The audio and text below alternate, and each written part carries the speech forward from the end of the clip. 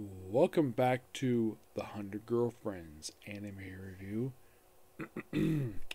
episode number 8. This is reviewing the 9th episode of the 100 Girlfriends Who Really Love You. This is the 9th episode, which is called The Holy War of Love and Soul. This is chapters 14 and 15.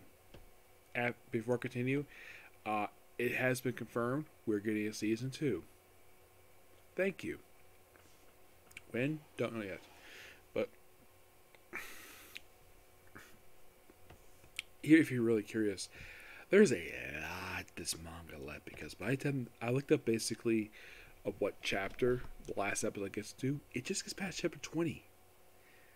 Which, here's the thing, there's like 130 chapters left to be adapted, so maybe we'll get some next year. It's possible. I love the fact we're season 2 because I think it's a good show. So, the episode starts with Hakari, where she's talking to, well, this woman's identified as her mother, who looks exactly like her, by the way. So, they keep her hidden. So, they look like there's some chatting, but we don't hear what they say. Yeah, what actually is going on here is that her mother really wants her to break up with Rintaro because he's a 5-timer, and she doesn't like the fact that, like, Rintaro's boyfriend is 5-timing her.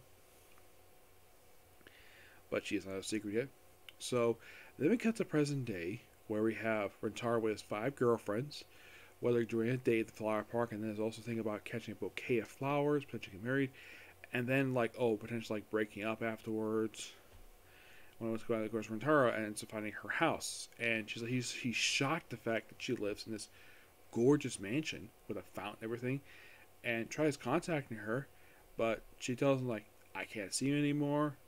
And then he briefly talks to her mother, and then he's spooked, and he's basically dragged away by, I think it's supposed to be security guards. I don't think these are actual police officers, because apparently Hakari's mom basically throws her money whenever she feels like it. And then, of course, Rintaro is angry and tells the other girls what happened, and then they decide to go in to rescue her from basically her mother, held captive in her own house.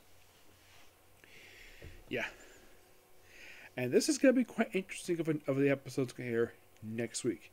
Now, as far as I can tell, we have approximately 3 more to go to be released. Now, the season is already done in Japan, so we're just waiting for the rest of the season to be dubbed. Now, I'm not going to switch to sub just because I ran out of episodes. I'm not doing that. I've done that 2 or 3 times. It's not a good idea to do that. And I've been thinking basically going back to watch the dub for the Raisho Hero, get done the 2nd and 3rd season of the show, because both of them are just wrapped up, and getting the dub for season 4 for like show like Is It Rintaro's Dungeon, the final season of 7 Deadly Sins. There's several shows basically I would love to listen to the dub for. But it depends. But this definitely was a good episode, and it's more like basically continue. It's like more like set up for the very next episode, which is gonna be exciting.